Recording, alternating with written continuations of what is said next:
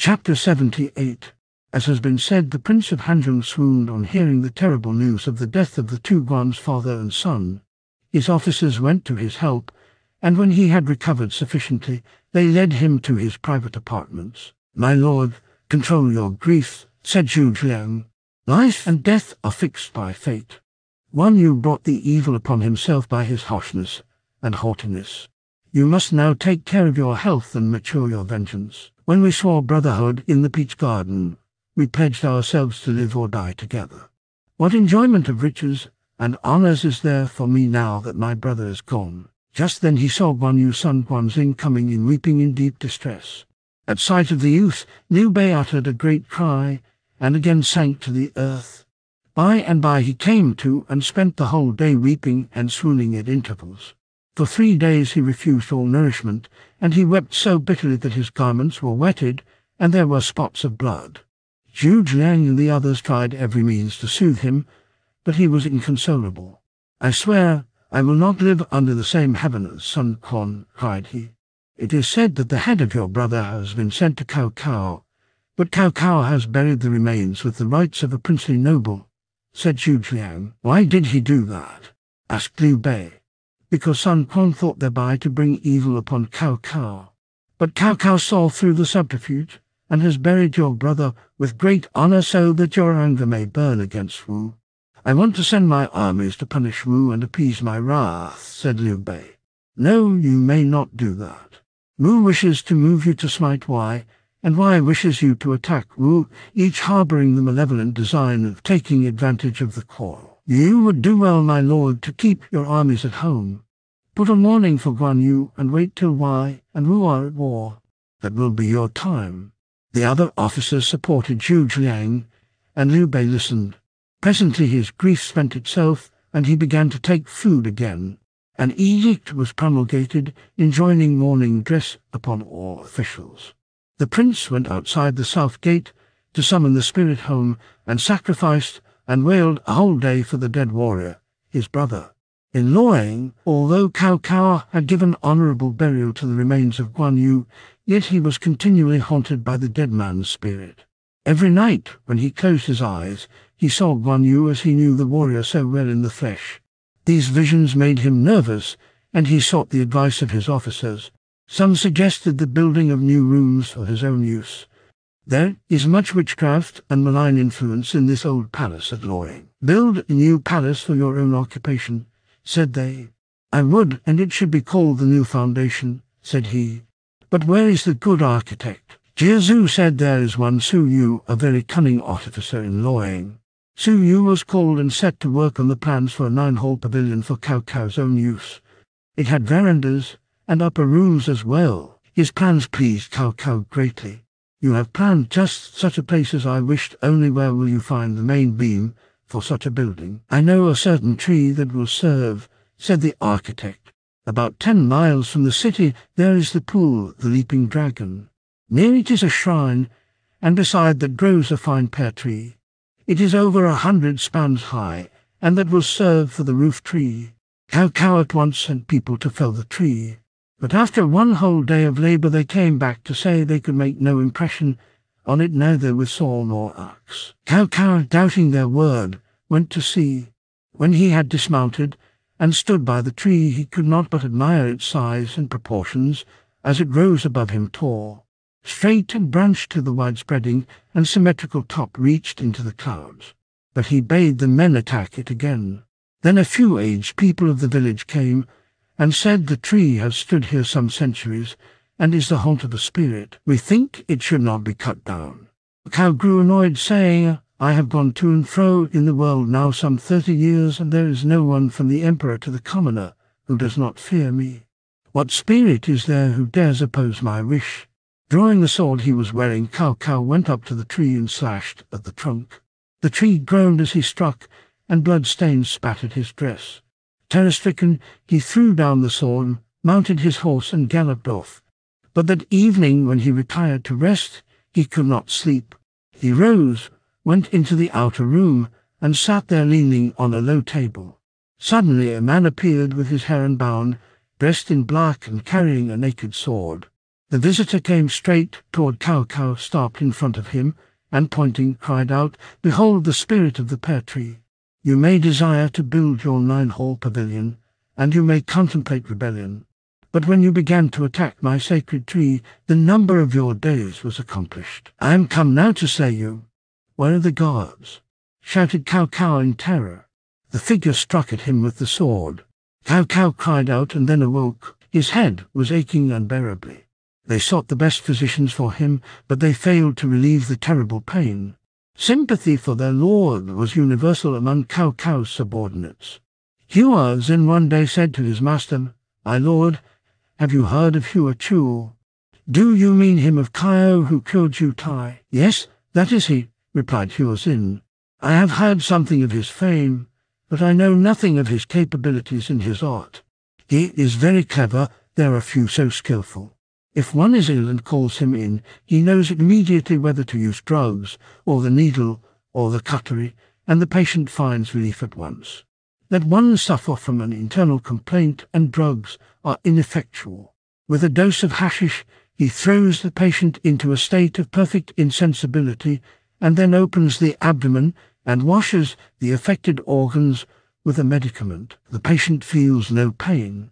When the cleansing is complete, he sews up the wound with thread, dresses it, and in a month or less the patient is well. This shows you how skillful he is." One day Hua Chu was travelling when he heard a man by the wayside groaning with pain. "That is dyspepsia," said Hua Chuo, and further questions confirmed the diagnosis. He prescribed long draughts of the juice of garlic as an emetic, and the man vomited a worm. After this the man was quite well.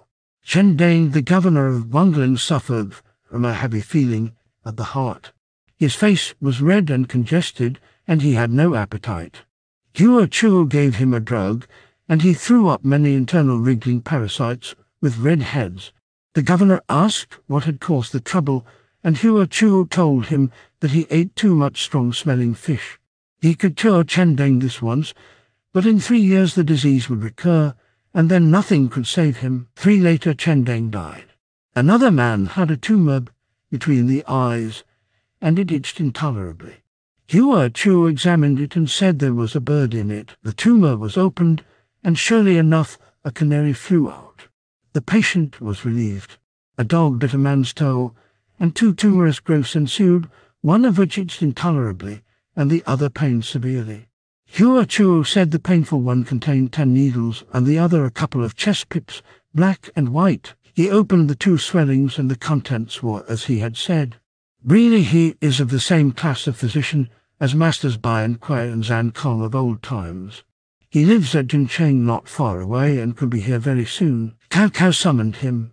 As soon as he arrived, Hua Chuo felt the pulse and made careful examination. "Prince, your headaches are due to a malignant humour within the brain case. The humour is too thick to get out. Swallowing drugs will do no good. But I propose to administer a dose of hashish, then open the brain case, and remove the thickened humour. That will be a radical cure." "You mean you want to kill me?" cried Cao Cao angrily. "O Prince, you have heard how I cured Guan Yu of the poison that had got into his bones. I scraped them, and he did not hesitate a moment. Your malady is trifling, and why do you mistrust me? A painful arm may be scraped, but how can you cut open a man's head? The fact is you have conspired with some of Guan Yu's friends to take this opportunity to make away with me in revenge for his death." Cao told his lictors to hail Hua Chuo to jail, and there he was tortured to try to find who were his accomplices. Jiazu pleaded for him, saying the man possesses rare skills. To kill him is to waste his talents. But the intervention was of no avail. "The man wants to get a chance to kill me. He is the same sort of scoundrel as Jai Ping." The wretched physician was subjected to worse sufferings. His jailer was a certain Wu, nicknamed the Jailer by nearly everybody. He was kindly disposed to Hua Chuo and saw that Hua Chuo was well fed. Hua Chuo conceived a liking for his jailer, and said to him one day, "I am doomed, I know. The pity is that my black bag treatise on medicine may be lost. You have been most kind to me, and as I have no other way of recompensing you, I will give you a letter to my wife telling her to send the black bag, and I will give it to you that you may carry on my art." Luo the jailer rejoiced greatly, saying, "If I have the book, I will throw away the menial position of jailer, travel about the country healing sick folks, and spread your virtue." The letter was written and given to Luo the jailer, who lost no time in travelling to Jincheng to meet with Hua Chuo's wife, and she gave him the black bag to bring back to Hua Chuo. After Hua Chuo had read through the book carefully, he presented it to Luo the jailer, who took it home and hid it away. 10 days after this, Hua Chuo died in prison. Luo the jailer bought a coffin and had him buried. This done, he quitted the prison and went home. But when he asked for the book, he found that his wife had discovered it and was using it to light the fire. He snatched away what was left of it, but a whole volume was missing, and what was left amounted only to several pages. He vented his anger in cursing his wife. But she retorted, saying, "If you become such a learned person as Hua Chuo, you will only die in prison like him. What good did it all do him?" It struck Luo the jailer that there was something in what she said, and he ceased grumbling at her. But the upshot of all this was that the learning in the treatise of the black bag was finally lost to the world, for what was left only contained the recipes relating to domestic animals. Hua Chuo was the ablest of physicians, seeing what diseases were lurking within beings. Alas, that he died, and his writings followed him to the 9 golden springs. Meanwhile, Cao became worse, the uncertainty of the intentions of his rivals aggravating his disease not a little. Then they said an envoy had come with letter from Luo, and it ran like this: "Thy servant, Sun Quan, has long seen destiny indicates your highness as master of all, and looks forward with confidence to your early accession to the dignity of the Son of God. If you will send your armies to destroy Liu Bei and sweep rebellion from the 2 river lands, thy servant at the head of his armies will submit and accept his land as a fief." Cao laughed as he read this, and he said to his officers, "Is this youth trying to put me on a furnace?" But Minister Chen Kun and the attendants seriously replied, "O Prince, the Huns have been feeble too long, while your virtues and merits are like the mountains. All the people look to you, and when Sun Quan acknowledged himself as your minister, he is but responsive to the will of God and the desire of humans. It is wrong that you oppose when such contrary influences work to a common end, and you must soon ascend to the high place." Cao smiled. "I have served the Huns for many years. Even if I have acquired some merit, yet I have been rewarded with a princedom and high rank. I dare not aspire to greater things. If the finger of heaven points to me, then shall I be as King Wen of Zhou. As Sun Quan acknowledges himself your servant and promises obedience, you, my lord, can confer a title upon him and assign to him the duty of attacking Liu Bei," said Sima. Approving of the suggestion, Cao gave Sun Quan the titles of General of the Flying Cavalry and Lord of Nanjing, and appointed him to the imperial protectorship of Jingzhou. Forthwith this command was sent away to Sun Quan. Cao's condition grew worse daily. One night he had a dream of 3 horses feeding out of the same manger. Next day he told it to Jiuzhu, saying, "I saw 3 horses feeding on the same manger before the family of Ma Teng was harmed. Last night I saw the same dream again. How do you interpret it?" "The horses were feeding on bounty. It is auspicious to dream of dignity," replied Jiuzhu, "and naturally such an honor comes to the cows. I do not think you need feel any misgivings." The cow was comforted. Cao dreamed 3 steeds together fed. The vision seers could not explain. None guessed how soon, when Cao was dead, one dynasty would rule again. Ah yes, Cao had vainly wrought, of none avail each wicked wile. For later in Wei court there fought against him one with equal guile. The night Cao became worse. As he lay on his couch he felt dizzy, and could not see, so he rose and sat by a table upon which he leaned. It seemed to him that someone shrieked, and peering into the darkness, he perceived the forms of many of his victims, the Empress Fu, the consort Dong Fu Wandong Cheng, and more than 20 other officials, and all were blood-stained. They stood in the obscurity and whispered, demanding his life. He rose, lifted his sword, and threw it wildly into the air. Just then there was a loud crash, and the southwest corner of the new building came down, and Cao Cao fell with it. His attendants raised him and bore him to another palace where he might lie at peace. But he found no peace. The next night was disturbed by the ceaseless wailing of men and women's voices. When day dawned, Cao Cao sent for his officers and said to them, 30 years have I spent in the turmoil of war, and have always refused belief in the supernatural. But what does all this mean? O Prince, you should summon the Taoists to offer sacrifices and prayers, said they. Cao Cao sighed, saying, the wise teacher said, he who offends against heaven has no one to pray to. I feel that my fate is accomplished, my days have run, and there is no help. But he would not consent to call in the priests. Next day his symptoms were worse. He was panting and could no longer see distinctly. He sent hastily for Xiahou, who came at once. But as Xiahou drew near the doors, he too saw the shadowy forms of the slain empress and her children, and many other victims of Cao Cao's cruelty. He was overcome with fear and fell to the ground. The servants raised him and led him away very ill. Then Cao Cao called in 4 of his trusty advisers, Cao Hong, Chen Kun, Jie Zhu, and Sima Yu, that they might hear his last wishes. Cao Hong, speaking for the 4, said, take good care of your precious self, O Prince, that you may quickly recover. But Cao Cao said, 30 and more years have I gone up and down, and many bold leaders have fallen before me. The only ones that remain are Sun Quan in the south and Liu Bei in the west. I have not yet slain them. Now I am very ill, and I shall never again stand before you, wherefore my family affairs must be settled. My firstborn Cao Ang, son of Lady Liu, fell in battle at Wancheng when he was young. The Lady Bian bore 4 sons to me, as you know. The third, Cao Zhai, was my favourite, but he was vain and unreliable, fond of wine and lax in morals. Therefore he is not my heir. My second son, Cao Zheng, is valiant but imprudent. The fourth, Cao Qing, is a weakly and may not live long. My eldest, Cao Pai, is steady and serious. He is fit to succeed me, and I look to you to support him. Cao Hong and the others wept as they heard these words, and they left the chamber. Then Cao Cao bade his servants bring all of the rare incenses and fragrances that he burned every day, and he handed out to his handmaids. And he said to them, after my death you must diligently attend to your womanly labours. You can make silken shoes for sale, and so earn your own living. He also bade them go on living in the bronze bird pavilion, and celebrate a daily sacrifice for him with music by the singing women and presentation of the eatables laid before his tablet.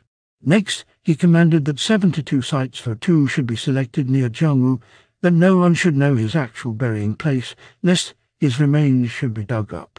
And when these final orders had been given, he sighed a few times, shed some tears, and died. He was 66, and passed away in the first month of the 25th year of rebuilt tranquility era AD 220. A certain poet composed a song of Yezhen expressing sympathy for Cao Cao, which is given here. I stood in Yezhen and saw the river Zhang go gliding by. I thought no common human ever rose from such a place, or he was great in war, a poet, or an artist skilled, perchance a model minister or son, or famous for fraternal duty shown.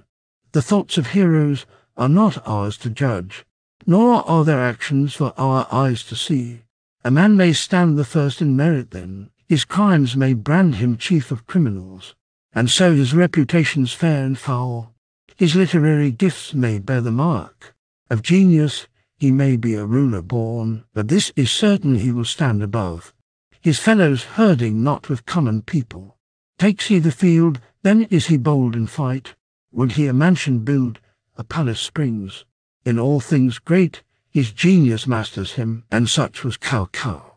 He could never be obedient. He a rebel was foredoomed. He seized and ruled, but hungered for more power.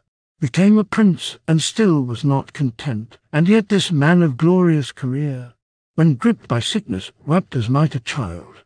Full well he knew, when on the bed of death, that all his vanity and nothing worth, his latest acts were kindly, simple gifts. A fragrant incense gave he to the maids. Ah, the ancients' splendid deeds or secret thoughts, we may not measure with our puny rule. But criticize them pedants as he may, the mighty dead will smile at what you say. As Cao Cao breathed his last, the whole of those present raised a great wailing and lamentation. The news was sent to the members of the family, the heir Cao Pai, Lord of Yanling Cao Zhan, Lord of Lindsay Cao Zhai, and Lord of Xiao Huai Cao Chen. They wrapped the body in its shroud, enclosed it in a silver shell, and laid it in a golden coffin, which was sent at once home to Yedun. The eldest son wept aloud at the tidings, and went out with all his following to meet the procession, and escort the body of his father into his home. The coffin was laid in a great hall beside the main building, and all the officials in deep mourning wailed in the hall.